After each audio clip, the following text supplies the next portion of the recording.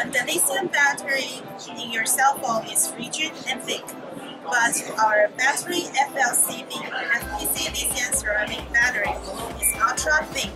The thickness is only 0.36 millimeter, and you can do the dynamic bending. And since it's solid-state battery, so there's no liquid inside, and we use the ceramic electrolyte instead of the liquid. Since FLCB is very safe, so even when we penetrate it or cut it with scissors without any PCM's protection, the FLCB is still working, LED is still working, and there's no leaks, no fire, no smoke, no explosion.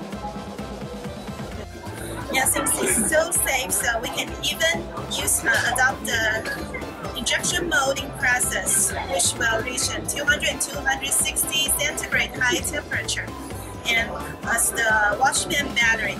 And after injection molding, our battery can bend for more than 20,000 times, twist for more than 15,000 times.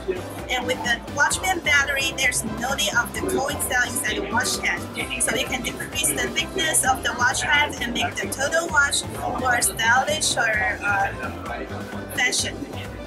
FPC use our battery inside the flip case, and can reach 5 pieces of FLCB can reach 1,200 mAh.